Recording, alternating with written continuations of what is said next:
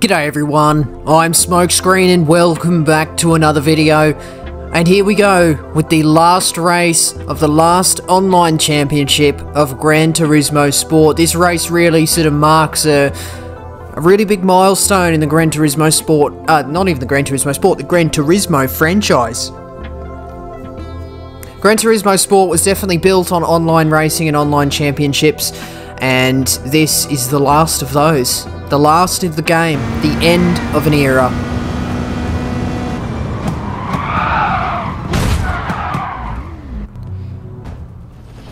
So after that impeccable warm-up, we go out for qualifying for the final event, the final online event.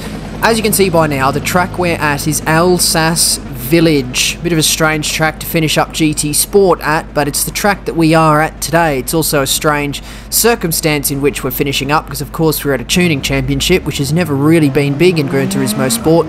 So a little bit strange. It's definitely not the send-off the game probably deserves, but I'm not really complaining because I actually happen to quite like Alsace in the way this car feels.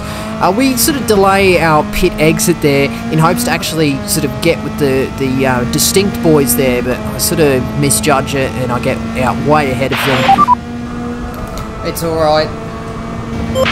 And I kind of just accept, you know what, let's not bother with all that. I can't be bothered slowing down because I'll probably just get caught in it, end up losing the slipstream, which I happen to always do. So we're just going to do our qualifying lap on our own in the clear air, which is where I did all my practice laps anyway. So I'm definitely not that disappointed about missing out on the slipstream. It was kind of, if I get it, cool, but if I don't, I'm not going to make an effort. But we definitely, once again, must extend a massive thank you to AMS Dude for providing the tune we are using today. The only asterisk I have on that is I messed up the final drive on the gearbox, so I'm actually running a slightly shorter gearbox overall. All my gears are close together and sort of are a lot shorter. I have to change gear a lot sooner than everyone else because I have a too small a final drive. But it didn't really prove to put me at any real big pace disadvantage, so I honestly didn't even notice until after the race. I was like, oh, or actually someone pointed it out. Tez pointed it out, actually, you've got the wrong gearbox. I'm like, oh dear, that's a little bit embarrassing, but it's all good. AMS Dude is the underpinnings for everything. I think he's going to be, you know, one of the big influential people for Gran Turismo 7, especially if the tuning is the way going forward. But anyway, this is the end of the outlap. I've left the outlap in to discuss all that tuning stuff. But this is the start of the last qualifying lap, the last flying lap that we are going to do. Oh, the last, sort of the beginning of the last session of qualifying. We just wait for the cars ahead to go, and we get a blue flag for the distinct people. That's definitely my cue to get a move on and sort of get right out of the way, and that's exactly what we do to begin this qualifying lap at Alsace Village. Get it into that first apex, that last downshift to second, just helping with that sort of extra bit of rotation, heading into the corner there, heading up the next part of the straight. It's all flat out, easy flat here, just maximising each gear, sort of revving right to the limit, but don't let it hit the limiter. Easy flat through turn 2, and then just braking on the second of the arrow boards on the left-hand side, turn it into turn 3. The track dips away from you on the exit there, so it can be really easy to get caught out on that awkward curb on the exit there. Turn 4 is easy flat with this tune on the car. Normally it's a feather of the throttle with an understeery setup. Because we can run a very good tune, it's easy flat, braking just before the banner on the sort of over the top of the track. The track has a nice trough on the apex of turn 5 there, easy flat through turn 6 as well, and then heading up to turn 7, look on the right hand side, braking just on the start of the arrows, and you turn in at the same time, which makes that particular corner a really difficult one to get right. And then heading through turn 8, 50 meter board, turn in and lift off the throttle as we turn into the corner, and you can commit back to the throttle straight away and make it all the way to the exit of the corner as we do there. Easy flat through turn 9 as well, and then this is one of the difficult braking zones on the track. The back of the car wants to rotate away from you, so you have to be prepared to deal with that. And then braking just before we meet the apex of the left-hander into the right-hander there. Make sure you get it slowed up enough and rotated. Hay bales on the right is your turn-in marker for the turn 12 up the hill. We begin to go up over the crest through turn 13, which is that shallow right-hander there, and this shallow left-hander here is turn 14. braking just on the start of the curb, turn 15, make sure we get nice and tight, back over to the right to take the left hand as fast as we possibly can, which leads out onto the straight, out of the final turn, and that is a lap of Alsace Village in the Mazda Atenza. Very good, okay. And I'm perfectly satisfied with that 156.9. I immediately go and mess up turn 1, so this lap is going to already be no improvement. But a 56.9, it's right, sort of right on my goal. I wanted to get a 56 in the qualifying session, I was able to achieve it. Wow, Atom, mate. Well done. Well bloody done, mate. That's pole position, baby. And yes, obviously, big congratulations to Atom for taking out his first top split pole. You know he can do it now, so we're definitely excited to see what he can do in the future. As for us, our qualifying time is good enough for P8.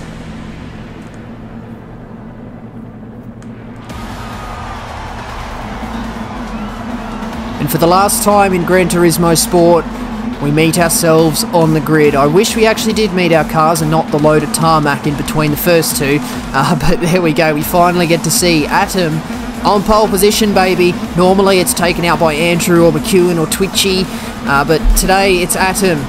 Definitely well and thoroughly deserved, mate. Good on you.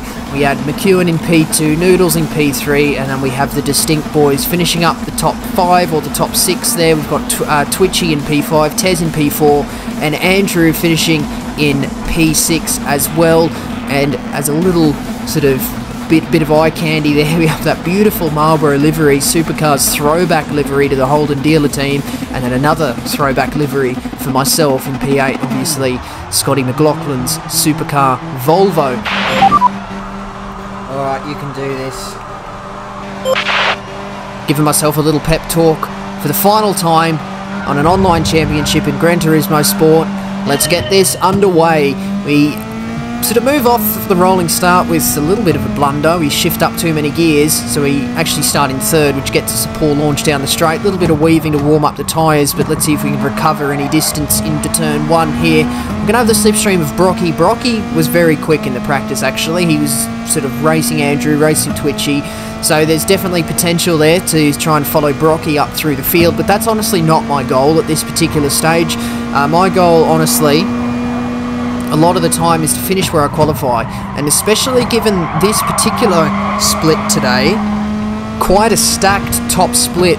At least the first half of the grid is a pretty stacked, because you have McEwen there as well. Brocky is sort of a relative newcomer to online championships as well. He normally does league racing mainly, but he's dipped into the Road to GT7 series, and he's definitely a force to be reckoned with. I definitely think he should be doing FIA. The 3 Distinct boys, obviously. Oh dear, there's a bit of a mistake from Brocky there. He's run a little bit wide off turn 5. Really easy to do, especially with the cold tyres at the start of the race. So let's see what those dirty tyres actually does for him, and the answer is going to be not too much, because he's just going to lose time. He's going to be out of Tez's slipstream at this particular stage now, and he's just going to be understeering through this really long right-hander where grip is your best friend. So if you don't have your best friend, you're really nowhere. Look at that, some good life advice too. Look at him rejoin the track. I can tell you that was millimetres away from taking me out there. I've got Sub-Zero, my R4M teammate, behind me, and he makes a very good teammately decision to stay behind me. Even though I was slightly slow off the corner, it was due to me trying to avoid Brocky. I definitely didn't want to cross paths with him and get taken out on the opening lap, because I would have been absolutely livid if that is what happened there. So I was a little bit slow there, but Sub-Zero, he definitely makes the right choice and just sort of lets me stay ahead there. The Distinct boys have sort of changed their configuration a little bit. Andrew's got himself up into P5, Twitchy into P4, Tez into P6. Oh, that releases some pressure. And as for the R4M boys, the second R4M boy in Sub-Zero, who actually hit the barrier on the exit of the chicane there through turn 17, that shallow right-hander, sort of basically as we head out onto the straight, he hit the barrier there, and it released a little bit of pressure from behind, which was good, because, you know, even though we technically are teammates, we're also technically not, and he definitely is not obliged to stay behind me. He could have overtaken if he really wanted to, and obviously I'm not in contact with him during the race, so I don't know what he's thinking. But yeah, that releases some pressure from behind. I'm able to just go eyes forward for a little bit because I'm only 1.2 seconds away from Tez. Of course, that slipstream range 7.5 tenths. I'm only sort of 4 or 5 tenths away from actually being in that slipstream with the front running pack there, which is beginning to back up at this particular stage. I think Atom's run wide at turn 5 there as the cars begin to scatter as he rejoins the track. I think he's fallen victim to a pincer movement. Someone's in the barrier up ahead. I think that's Twitchy, and that looks like they're 3-4 abreast heading through turn 6. Well, this is turn 7, isn't it? All the way on the exit there. Tez has got himself well into the fray. I bet he's licking his lips at the delicious prospect of all 4 of them driving off the track and him able to take a sensational second position, which obviously wouldn't be too bad at all. Twitchy runs a little bit wide through turn 8, which puts him slow on the exit here. Sub-Zero also is looking pretty racy, but he's not able to find a way past me on that particular occasion. We're now right on the back of this front-running pack. I say front-running pack, but technically I guess the front-running pack is a pack of 1 with Matthew McEwen. Way up the road, he's managed to actually just capitalise on all that argy-bargy happening behind him there, and he's been able to drive away, and it's going to be really difficult to actually catch him at this particular stage. It looks like Tez is sending it down the inside of Atom, who tries to defend but ends up just going a little bit too deep, allowing Twitchy to look around the outside of turn 16.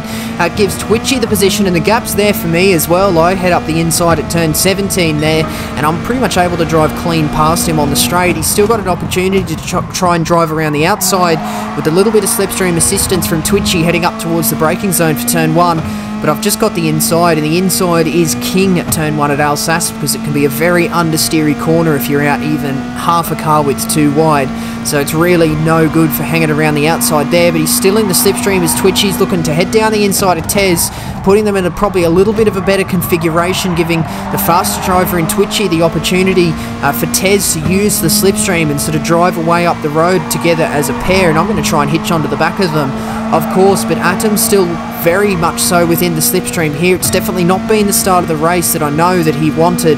Starting on pole with all of the fastest drivers in the region but right behind you is quite a daunting task, and I definitely feel like I probably would have made the same mistakes if I qualified ahead of people that I really shouldn't have. This was a debate that sort of came up into my head as I sort of seen what happened to Atom. I was like, oh, obviously he'd be absolutely stoked about a pole position, and anyone always celebrates a good pole position when they hard earned and hard deserved it. But I think I would much rather qualify sort of where I feel like I sort of sit in terms of the pack. I definitely wouldn't want to grab someone's slipstream, qualify ahead of all the fast guys, and just sort of get pushed and shoved, elbows out, just bullied, I think is the right word there, out of the way. And I think Atom's got himself much worse off than if he would have qualified sort of just behind maybe Matthew and Twitchy and Andrew, perhaps. I think Atom probably would have had a much more successful race if he wasn't constantly sort of balked and pushed around a little bit by everyone around him. A little bit unfortunate for him, but he absolutely deserved that pole position. I was really happy to see him up there. But the rest of this race, oh dear, Atom has hit the barrier now too on the exit of the last turn, so it just puts him out of the back of the slipstream there. And it, of course, opened up the gap actually between myself and Sub-Zero, which, even though I would like to see Sub-Zero do well as we're both bearing the R4M tag, that gap opening up behind me is actually good news for me. Alright, this is okay. I'd rather them just drive away. Because I definitely just wanted to focus eyes forward rather than eyes forward and backward. But as this race went on, I just followed Tez and Twitchy a little bit. I say a lot. I followed them for 100% of the time. And that honestly is best case scenario for a time like this. In the middle part of the race, your goal is to just minimise your time loss, race cleanly, lap consistently, avoiding mistakes, and that is how you really make your big time gains. That's exactly what Matthew McEwen is doing to great effect.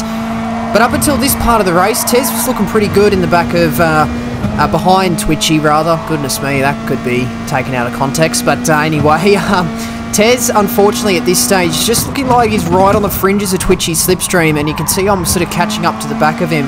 And as we head through the chicane now, he hits the barrier.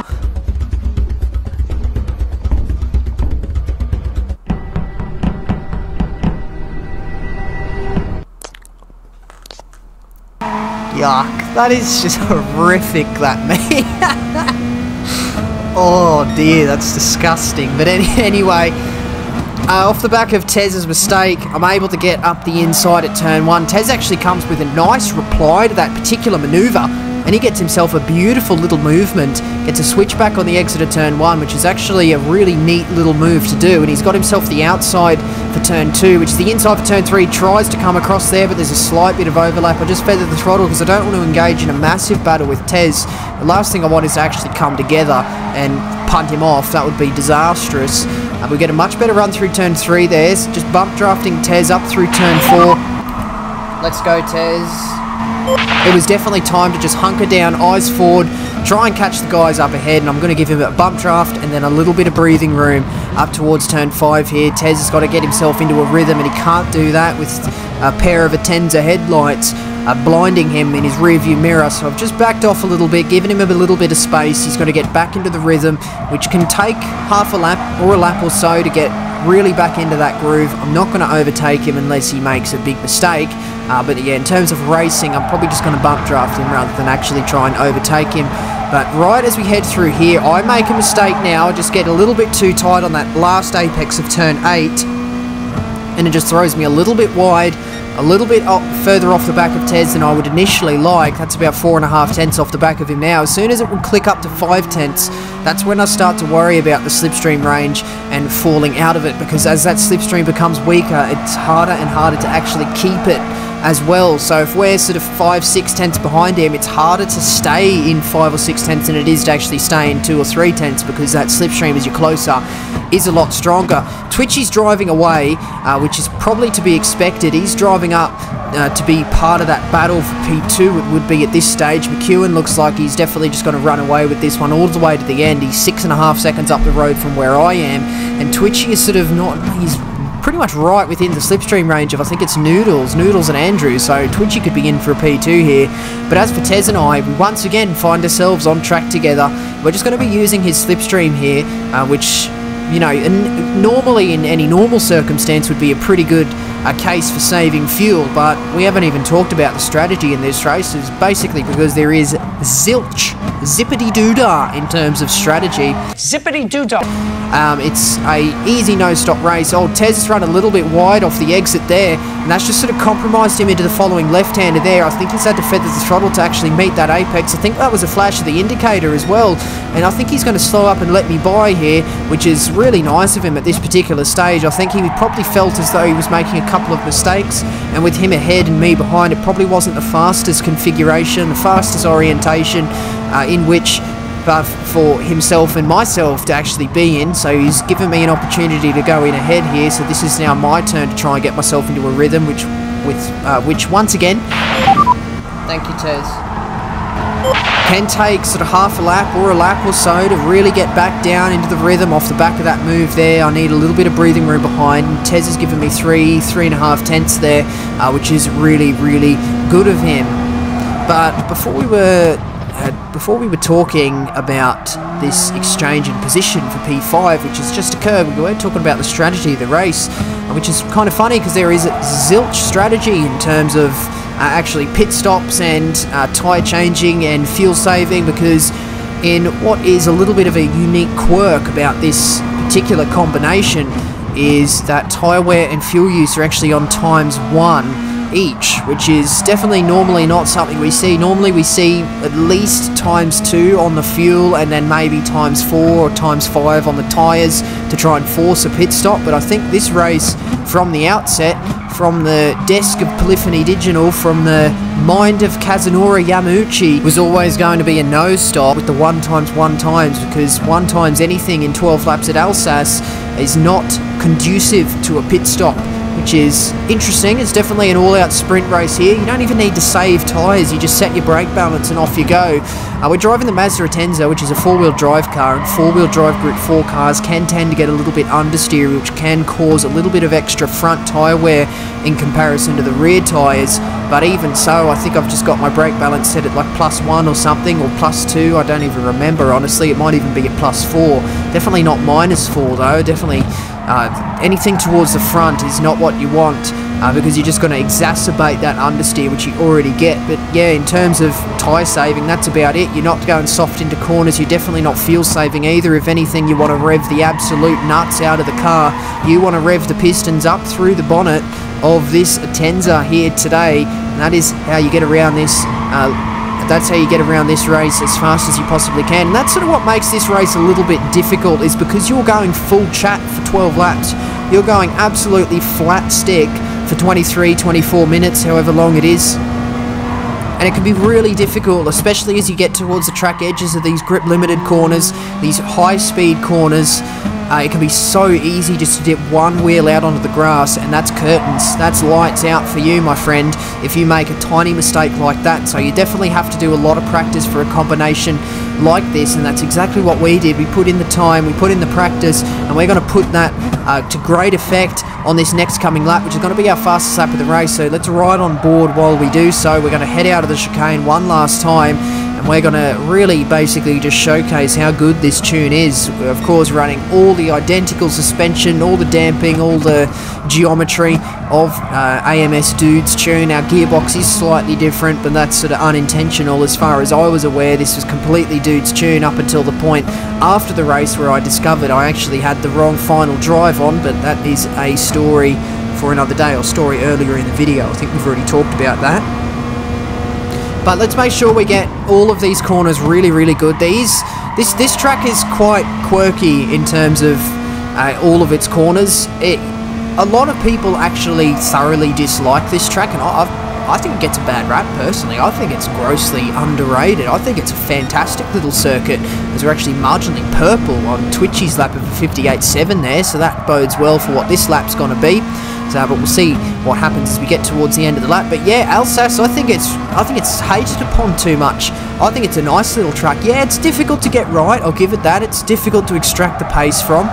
You know, not Dragon Trail seaside levels of difficult, but it is up there trying to get the fastest lap. You're basically just optimizing your line for all of these corners, and each corner sort of has its own quirks about it, and no two corners are the same on this particular track, because it's on sort of a very hilly area in a region of France is where it's set. It's of course a fictional circuit, but it's based on a real village, and the village is of course called Alsace. So if Alsace in real life had a racetrack, this would be it, is essentially what they're trying to communicate with the existence of this track in the game. But yeah, each corner has an elevation change, or a dip, or a trough, or a valley, you know, a bump, whatever, a curb. There's definitely lots to keep your eyes out around this particular track, and I really like it for its flowing feeling. It's one of the most flowing circuits in the game, I feel. But as we round this final turn there, we get a nice little bit of rotation as all this, I think it's the sensitive diff, gives it a nice bit of rotation on the throttle. There's a 58.9. It's a really, really quick race pace lap, and as you can see, the fastest lap currently of the race is a 58.7 by Twitchy, and we've gone and done a 58.9, and that Twitchy is a mid 7, I'm a high 9, so that's basically two and a half tenths difference between myself and Twitchy. Twitchy, an esports driver, one of the fastest drivers in the region. I'm only 2.5 tenths off him. But anyway, we've set our fast lap of the race now. We still got to pay attention to Tez here, because he's still 4 tenths behind. He's ready and raring to go to pick up any pieces of a mistake that I may make on the exit of this corner. You can clip the barrier, you can clip the grass and end up in the barrier. On the exit of this corner, you can clip the curb or ride the curb incorrectly, and it can flick you to the inside barrier. You don't want to run off on the outside like Brocky did on the opening of the race, because as you can see, Brocky's been nowhere, although he's actually got himself back up into P7. He's right behind Tez now, so we've probably got to be careful about him. He's making an ascent back through the field. You can clip the grass there and bin it, and then you can clip the grass on the exit here and bin it as well.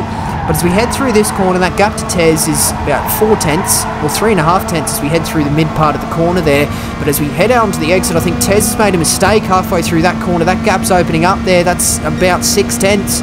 As we head up towards the hairpin, we have to get a really good hairpin in order to break that toe to Tez, because if he continues to get that slipstream heading up towards the closing stage of the race, there's definitely a bigger likelihood that he may go for the move. But as we head up the hill through turn 12, breaking news, Tez has lost the slipstream. He's 8.5 tenths behind me. He's 1 tenth shy of being within the slip. and it was definitely looking that Tez was maybe on the back foot a little bit in this particular race, which can happen from time to time. It's really easy to sort of, I don't know what the right terminology would be, but sort of get into the race and struggle a little bit, feel like you're not performing, get frustrated with yourself and end up making more mistakes than you perhaps should have. But that is the end of Tez, unfortunately, for this race. 1 second behind me. It's going to be really difficult to try and catch that back up, especially now without Slipstream. And that's exactly what happened. He didn't then go on to lose any further positions. He's still 1.7 behind me, so it's not like he dropped like a stone, but it's just he didn't have the Slipstream assistance anymore, and he wasn't able to mount a fight for me to finish in P5, which, as we come across the line, we confirm that to be true. P5 in our last online championship in Gran Turismo Sport. Oh, yes. Oh, I can't believe that. Oh, wow. Wow, wow, wow, wow, wow, wow, wow. Oh, I do not think I could have done any better than that. Obviously quite happy with that one, given the strength of drivers up the top of the grid here to go on and then gain a couple of positions.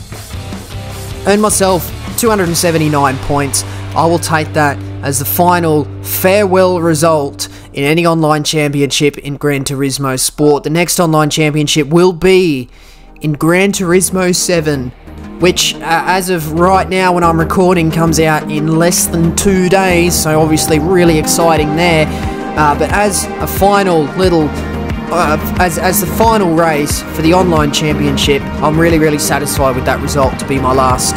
Obviously, big congratulations to the Distinct boys for taking out top 3 in the championship, but I think I ended up finishing in P7 or something, so a top 10 in the last championship, I'll take that any day of the week. The Distinct boys P1, P2, P3 on their Distinct debut. That's obviously a very strong showing for them. Hopefully they can continue such form in the future, heading into the next era of Gran Turismo. But there's not much else to debrief there. Really happy with that result. Congratulations to Matthew McEwen for winning that race as well, winning the last top split race. Well done to him. But that's going to finish up this video today, so do hit the like button if you enjoyed, and do subscribe if you'd like to see more videos and streams from me. Do leave a comment as well. Questions, comments and constructive criticism, as always, very much appreciated. But that's for the end of this one today, and that means that is it from me. So once again, I do thank you very much for watching. See you later.